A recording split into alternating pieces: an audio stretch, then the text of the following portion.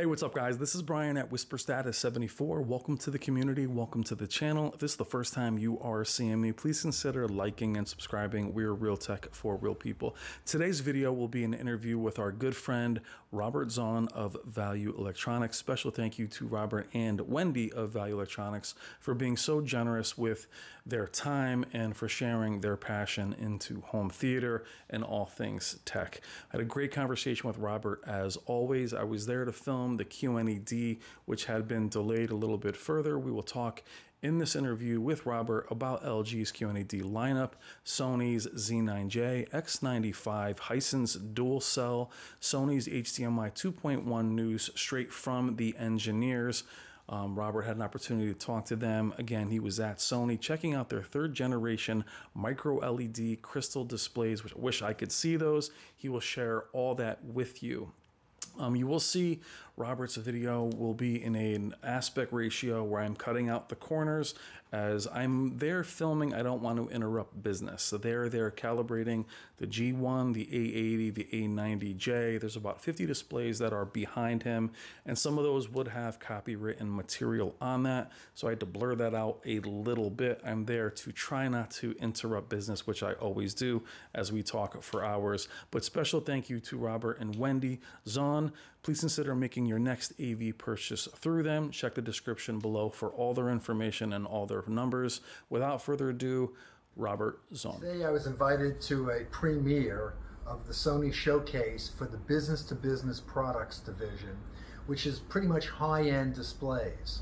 They include the 100-inch, very much like the X92 that we have in our consumer market, but they have the same display as a monitor only. So it's $3,000 less. The list price is $17,000. It's the 100-inch, just like the X92, with the XR processor and full array local dimming, but it's a monitor only, a display only, so there's no tuner built in, there's no audio built in, and you save $3,000. And those products are available also through the CI channel, through the Diamond dealers. So anybody can buy them from us or your friendly local dealer. And this is something new, and it looked gorgeous at the event. This was my first time seeing a mass production of the 100-inch 4K full array local dimmed. So we'll have ours, which is already shipped, here next week, which is the X92. This is a monitor version of that only. Excellent. And you were also talking about the micro LED. We saw brand new micro LEDs. So this will be the third generation for Sony. They'll be shipping them in December, but we saw the first mass production units here in the United States. And I had the very first appointment this morning at 9 o'clock when they opened. Excellent. I was there with their engineers and their product management team, and we had quite a staff of engineers there and product specialists and product managers. I learned a lot. They build two series, the B series and the C series. The C series is for very serious videophile, high fidelity pictures. It has perfect blacks, and it reaches about 100 nits of peak lumens. It's a micro LED, so it's an emissive display, just like OLED is and like plasma was. It's an emissive display, so there's no backlight, and it's made with LEDs instead of organic light emitting diodes. It was gorgeous, literally gorgeous. We looked at a 110-inch one in the B series and the C series. The B series, they're both the same price, is double the peak lumens, but not as black. Has an anti-glare filter on it, and also has extra wide viewing. Actually, they both have perfect extra wide viewing because they're emissive displays with the LEDs on the outside. So that's not a problem. The off angle is perfect on them. So the B series is just a brighter TV with an anti-glare filter on it. So that would be used more for digital signage. But the one that went to pure black was literally stunning. 110 inches measured diagonally. It has a finer pitch now of the pixels. Would be $172,000. So this is not an inexpensive display. It's very affordable. Yeah, $172,000. While we were there, we also saw their full lineup of laser projectors. They have a very strong lineup of cinema quality laser projectors that are native 4K HDR with brand new ultra sharp all glass lenses and this new processor as well. So they're doing a very strong job this year in all video. They also showed us all their video displays that are primarily used for digital signage. They're monitors, but these are very much like the full array local dimmed X90 and X95 that we have in the consumer field. I spoke a little bit on the side about the long waiting upgrade to variable refresh rate on the X900H and X90 and X95 and all the other 2021 TVs, and that's still on target for December of this year.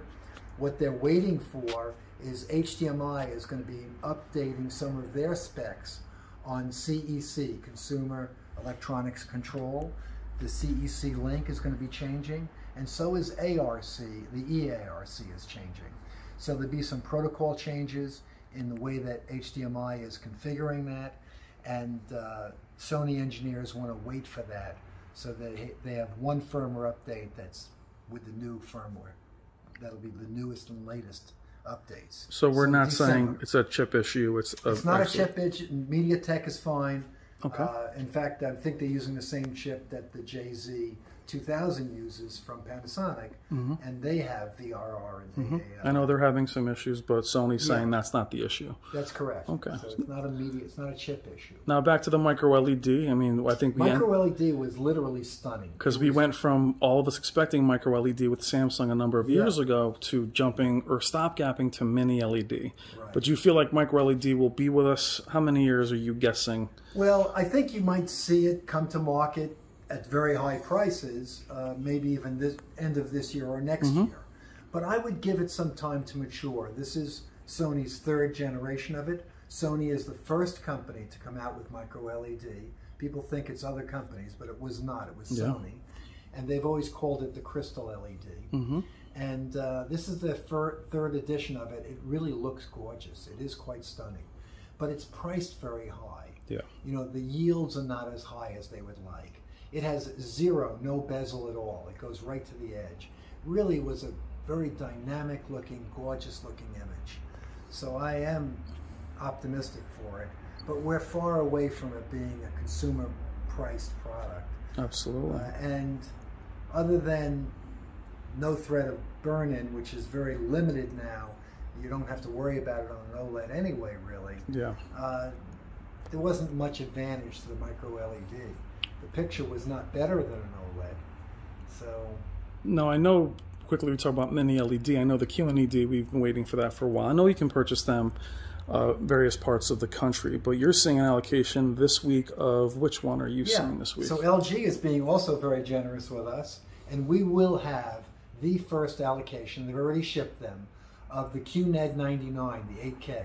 I'll have 75 and 86-inch ones, certainly by Friday of this week. Okay. So the Qned 90 is delayed till near the third week or the end of August. Yeah. So we're still a month away from the Qned 90s. And for those watching, we are in the New York area, so things do ship to other parts of the country. So we may see them in other areas, and you know that's different from what we see here in New York. Yes. Yeah, I think for the Qned 90, they may be some small amount of them. Ours shipped today. Okay. So yes, it's true that they do ship from the West Coast because they're assembled in Mexico. So naturally, they come to the West Coast a few days earlier than they come to the East Coast. Because I know when I say to people that they've been delayed, they say, "Oh, well, I was able to buy one today." I'm like, "Well, they are on the West Coast and different areas." Correct. Now, can you speak a little bit on the X95? We've talked a little bit about these reviews that we've seen coming in. I know you're more hopeful than what those reviews are showing, as well as the Z9J. That's correct. So X95J and Z9J opened up today with Sony for diamond dealers to place orders. And of course, we were the first one in line placing our orders. And they will be available the week of August 9th. So that's when we'll have them available, the week of August 9th. And that's when we're going to start taking money and shipping right away as well. And you're more hopeful yourself of the X95 I am very than much what we're hearing. So it's going to produce a much higher peak lumens. It'll have a lot more local dimming zones with more LEDs that are even smaller in size. So it has more LEDs, it has more local dimming zones, it has an anti-glare filter, it has the X-wide viewing on it. It'll have deep, rich blacks because they've added so many more local dimming zones this year. So the panel is greatly improved. The processor is the best by far. It's the XR processor. So I am very optimistic for the X95, and we'll know soon enough. Yeah, because we'll have them in less than 2 weeks. From different from what we've seen, you know, again online and different reviews, we kind of want to wait until we have them. That's correct. Before, even with the numbers of peak brightness, and I know people watching have gotten those numbers first. So we'll see when that comes out. But for what you have in store, Robert, I mean, obviously it's wall-to-wall OLEDs. We have A90s being calibrated, G1s behind you.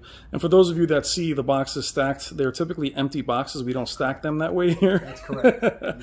But great year for OLEDs.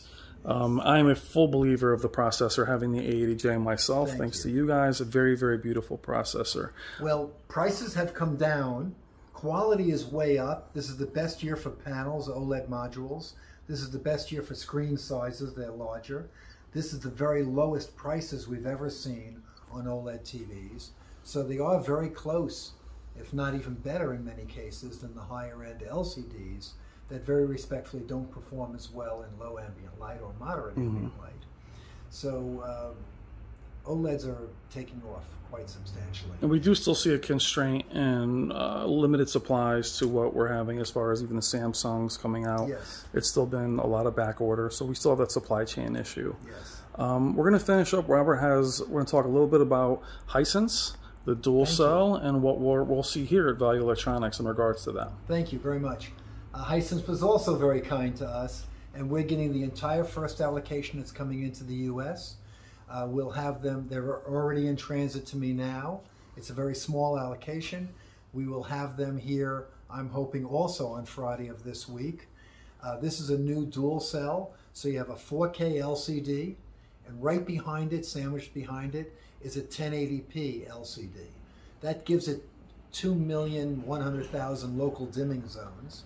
Behind that, you have mini LEDs, thousands, tens of thousands of mini LEDs behind the third layer. It'll reach about 1,000 nits. You can't burn it in. It'll have very, very deep, rich blacks, almost pure black, but possibly even pure black. It'll have no glow around bright objects, none of the haloing effects that we see on backlit LCD. Excellent. So I'm also very optimistic for this, and we'll be the first dealer receiving them later this week. Beautiful. So we'll be testing them, and I hope that you'll come back and we'll show that one on camera live. Yeah, and we're very busy as far as the allocation TVs being so spread out this year. Typically we'd be done filming new displays, so we are now well into the summer. Hisense, exciting to see them at Value Electronics, and for me personally, Hisense, TCL, those brands are very difficult for me to recommend as I can't see them personally. So it'll be nice to see someone with your eye and expertise to look at a Hisense and really get your thoughts on it. Thank you. Hisense is on the move for premium. They're looking for the premium customer, and they're building very high quality processors as well as using very high-end panels. They're the exclusive for dual cell LCD in the United States. Excellent. And they've hired a lot of the very best talent in our industry, so they're very well staffed with very excellent management at that company. Now I'm going to circle real quick, and then I'm going to let you go, Robert. I know the Z9J, we have a lot of fans of the Z9D, the Z9G, and then now we'll have the Z9J. Now the year of the OLED, LEDs aren't as talked about. Are you hopeful, or should I say, for the Z9J? Even though it won't include the backlight master drive, are you still hearing good things about it? Yes, very much. It is a Master Series TV, and again, Sony takes that emblem badge very seriously. So they'll be fully QC'd and calibrated with the white point set by Sony at the final QC step. It is a very high peak lumens TV with very low, deep, rich blacks. So it'll have fantastic contrast ratio. It's going to go over 3,000 nits in peak lumens. So it'll do a beautiful job tone mapping the brightest of all HDR content. It's a very stunning looking TV with an outstanding processor. Their processor is designed specifically on this TV with more memory to upscale and convert 8K to its best possible picture quality. So I think we're going to be very impressed with the Z9J this year. In fact, I'm sure we will be. Excellent. I know we will be. So to wrap up, we're looking at the Qned by the end of the week. That's correct. And we're looking at the X95, the Z9J still to come, and as well the DualSense, the Hisense as well, dual cell. Very exciting time. I know it's been very busy for you guys as we look around the store. It doesn't typically look like this, but they are very busy. And again, you see the G1. I believe we have a G1 here at 55. Yep. I think this is actually a 55 A90J. A90J. Yeah. Very nice. So we have all these beautiful panels, but for us LED at heart guys, you know, as we have another A90 there at, I believe that's 83 inches. Yes, it is. For us LED guys, I know we're still hopeful, Robert, and I know you like the best possible picture quality, but for a lot of us LED guys, we're still holding out for the Qned, the Z9J, and the X95. Right. Well, you have no fears with worrying about or thinking about burn-in or anybody watching or playing games or anything. And all TVs have greatly improved and prices are down. Yeah. So LCD LED is doing very well this year. It is. And I mean, for a lot of us that are big picture quality guys, many of us, as much as we love OLED, we do miss the high promise of peak brightness for that HDR, the explosions and specular highlights. That's right. Robert, thank you so much as always. We'll also, you know, I know you have information out there about the shootout. You'll also be doing some projectors for that as well. Yeah. Anything you want to add quickly about the projectors that you see? Day one is September 12th. It's going to, which is a Sunday, September 12th. It's in New York City. It's going to start at 9 a.m. And day two, we're going to do ultra short throw projectors. This will be our first time doing a projector shootout as well. I've been asked for many, many years, and that category has taken off very nicely. So we want to review all the well-respected ultra short throw projectors as well. So that'll be day two, which is Monday, September 13th. Excellent. And I hope many of your viewers will please join us this year, either live or watch online. Excellent, Robert. Thank you as always for your time. Really appreciate it, my friend. Thank you so much, Brian. All the best.